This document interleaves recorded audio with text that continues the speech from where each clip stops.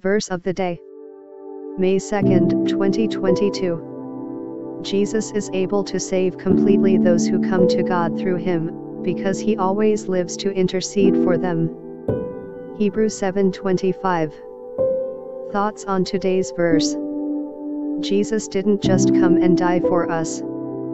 He wasn't just raised to give us life. No, as incredible as those gifts are, he adds another blessing to all he has done for us. Until he can come and take us home to God, Jesus lives to ask God for grace in our behalf.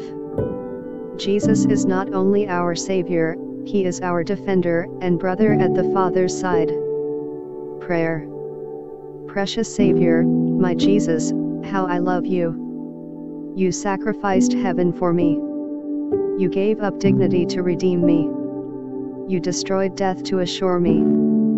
But today, I am most thankful and most aware that every prayer I offer and every step I take, you are in the Father's presence to bless me.